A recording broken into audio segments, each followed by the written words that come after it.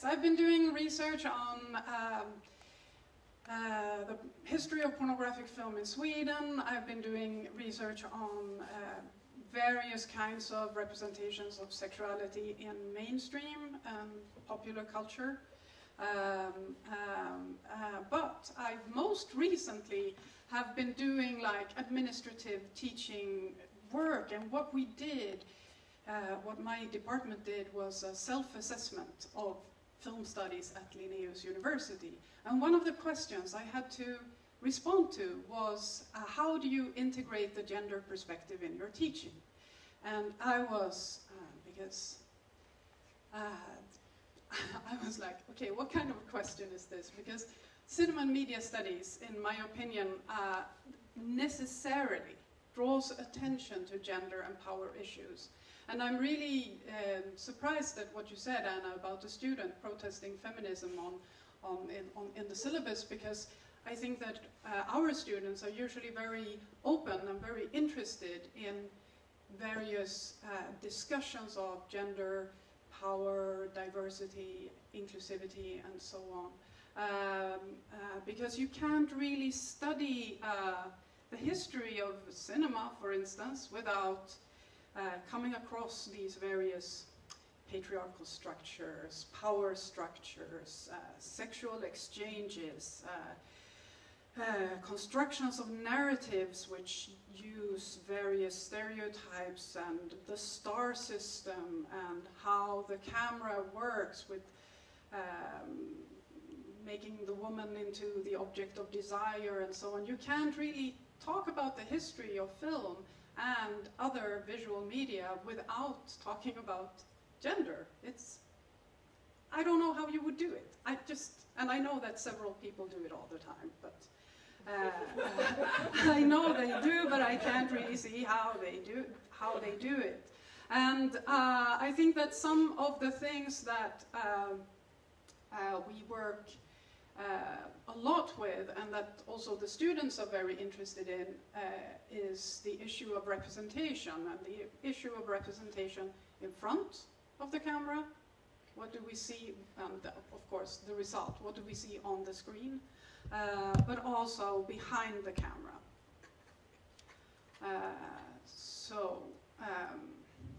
With an old-fashioned term, ideology permeates so much of the film history and the media, cinema and media history, that it's almost impossible to talk about without talking about ideology.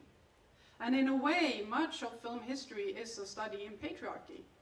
But it's also, and maybe more importantly, it's also a study in the complexity of representation and subversion of this patriarchy. I'm talking about subtexts, hidden histories, various stars that find audiences that go beyond the immediate, what you would expect. You have like the femme fatales of film noir and so on. So there is a lot hidden within film history that's not simply supporting and reproducing patriarchal ideology. There is a polysemy of popular culture, which I find very interesting. My example that I'm going to use is the rape and revenge genre. The rape and revenge genre is a very interesting genre in that it's very old. You can find the theme of rape and revenge in medieval ballads, for instance. But the interesting thing is that way back when, it was the man who took the revenge. So if a woman was raped, it was the father or the husband who avenged her, the rape. But what happens in the 1970s is that this narrative changes, and instead of the man avenging the rape on the woman herself begins to avenge her rapists. And this is a kind of narrative that's, how do you say, it's like everywhere. And it's very, very common. So you can see it as a small theme in various narratives, but you can also see it as films that are only about rape and revenge. So for instance, in the Millennium series, you have rape and revenge, both as a small happening in the first of the installments, where Elisabet Björklund is raped and she takes out her revenge on her rapist, but you also have the large-scale narrative arc in which Elisabet Björklund is kind of raped by the system, and then she gets her revenge on the system, but in a more figurative sense. So there is a literal rape in the beginning, and then it turns into this more figurative narrative arch in the story. And this draws attention to yet another thing, and that is this idea that entertainment and art is in kind of opposition to each other, because if you look at how the rape and revenge narrative, how it developed and how it started to become popularized, these films are not even, I mean, they may be entertainment, but they're not like the big, glossy, mainstream Hollywood entertainment, because they're usually exploitation films, cheap, low-budget films, and they're definitely not really art either. And this, in this dichotomy, I think, is problematic because it, how do you say, it stops us from seeing things that we might notice otherwise, because we think that entertainment is, you don't really have to interpret, you don't really have to go into it and read it, and there are no ambiguities in the narrative. Whereas art is complex and you have to really work to understand it. But the interesting thing here is that if you look at the rape and revenge films, it opens up a completely new kind of interpretative, a series of interpretative questions that arise when you watch these films, and in particular if you look at how they are received by the audience. Because this is maybe the statement that I would like to kind of, this is like the pitch of my talk here. Representation matters, but not always in the way we think it does. And I said that the narrative of rape and revenge films changed in the 1970s, and there is an example. If you talk about the history of rape and revenge film, you usually start with Ingmar Bergman's The Virgin Spring, which is based on a medieval ballad. And then you talk about Wes Craven's Last House on the Left from the early 1970s, which is a remake of Ingmar Bergman's The Virgin Spring. But interestingly, in both of these films, it's the father in Bergman's film and the parents in Wes Craven's film that take the revenge on their raped daughter. But in 1974, a Swedish film was released called Thriller, A Cruel Picture. And this is, as far as I know, the first instance of a film where the woman takes revenge on her rapists. And Thriller is, it's definitely not art.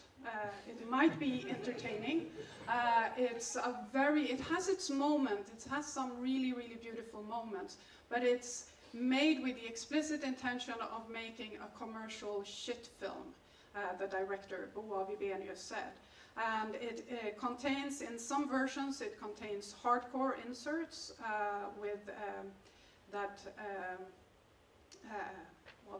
close-ups of genitals during sexual intercourse, and also it is extremely violent. So the woman, who is played by Kristina Lindberg, she is abducted and forced into heroin abuse, and heroin was really recent in Sweden at this time.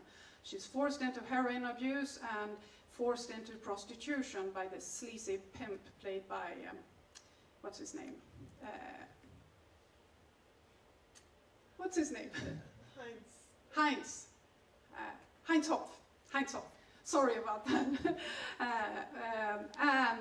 And when she tries to escape, he cuts one of her eyes out with a scalpel. So she walks with, it's of course, I mean, it's a special effect. So, but he does that, and so she walks around for the rest of the film with a patch over one of her eyes, and an alternative title in the US was, they call her One Eye. And also Quentin Tarantino was extremely inspired by this when he made Kill Bill. So one of Daryl Hannah is in Kill Bill. She walks around with a patch over her eye, and that's a direct reference to Christina Lindberg's character in Thriller. So now I wandered into this long description of what it's about. But in the middle of the film, she decides to take revenge, and she starts to learn karate, and she learns to shoot, and she learns to drive a car, and then she takes out a gruesome revenge towards the end of the film. And as far as I know, this is the first instance of a rape and revenge narrative where the woman takes revenge. But what is interesting, and why I say that representation matters, is that Thriller is not regarded as a feminist film. It also has a pretty large cult audience, mainly consisting of men. And the question would be, and the question that arises when you study these kinds of films, and it's been asked by, among others, Carol Clover in her very seminal Men, Women and Chainsaws, is why do young men like to see themselves first behave really badly and then get their asses kicked, usually killed in gruesome ways, castrated and hung and shot and stabbed in various ways. And that is, I think, one of the interesting issues here. And there is a very famous quote by Stephen King that Carol Clover also uses to discuss this, and that is that when Stephen King discusses his book Carrie, he says that any young man who's had his head dunked in the toilet in high school will recognize himself in Carrie. So, which would indicate that the people who cheer on and who identify or like root for this character, Christina Lindberg in Thriller, actually are identifying with her, rather than with the men who behave like assholes and then are killed. I think I'm saying here that what I think is that representation is a very important issue, and it does matter a lot, but sometimes maybe it matters in different ways, and how it matters is a very complex issue. And that is one of the things that studying film and media history will teach us, that representation is very complex. So, I'm just going to end with this question here: what about influence and change? If representation is so complex and so unpredictable in how it works, how can we come about influence and change? Because that is, of course, what we want to come about, influence and change. And for me, as a scholar, I do research. I don't really making change is not really my work. If I can make change through the research I'm doing, then I'm very happy with that, of course, but it's like not the main objective of what I do. But when I discussed this with Regina, when we talked about this before, we talked about how representation can matter also if you're thinking about representation and the critique of representation, and also how various representational or changes in representation can affect an audience to think differently. What does it then matter, or how important is it that many people are affected by these representations? What does the audience matter?